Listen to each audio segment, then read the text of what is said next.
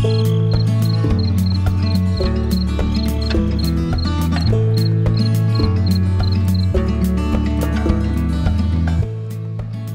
everyone, I'm glad you're here. Thank you very much for joining me. Today is October 10th, 2023. It's Tuesday.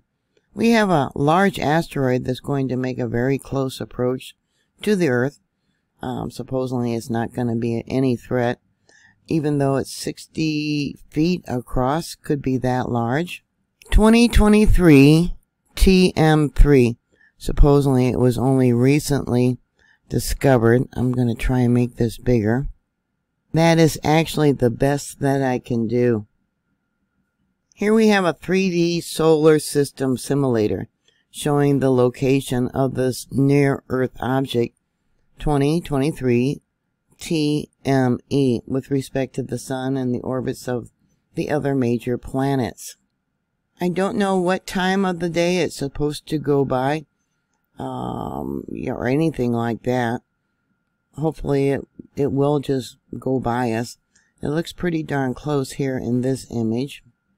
If you were looking at the night sky, it would be in the sun sign or the area of Perseus. Asteroid 2023 TM3 belongs to a group of asteroids called Atom, which are near-Earth asteroids, NEAs, with a semi-major axis smaller than that of the Earth. It could be as small as 47 feet or as large as 60 feet across.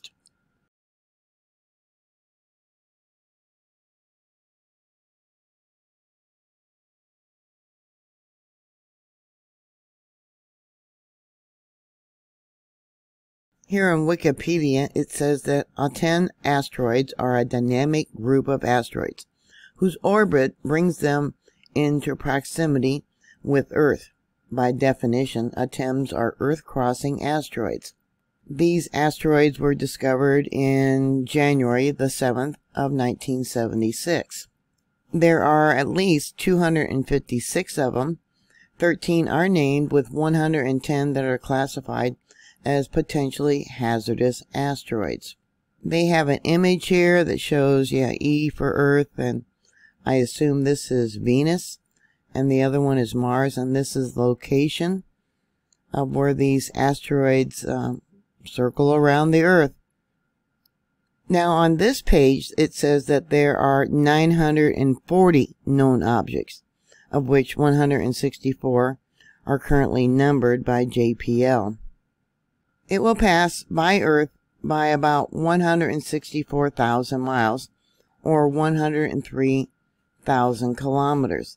That is 1/3 of the distance between the Earth and the Moon. They say, too, that it is not its first approach to Earth.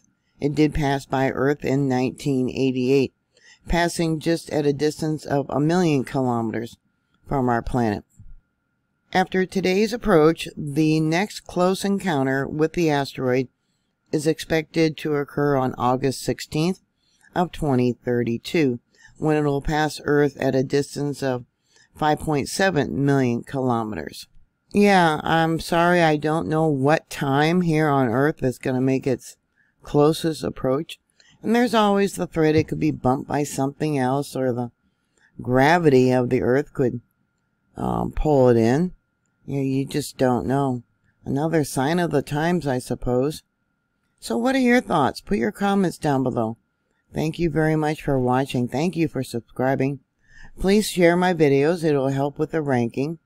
And I'll talk to you later. God bless you. Bye.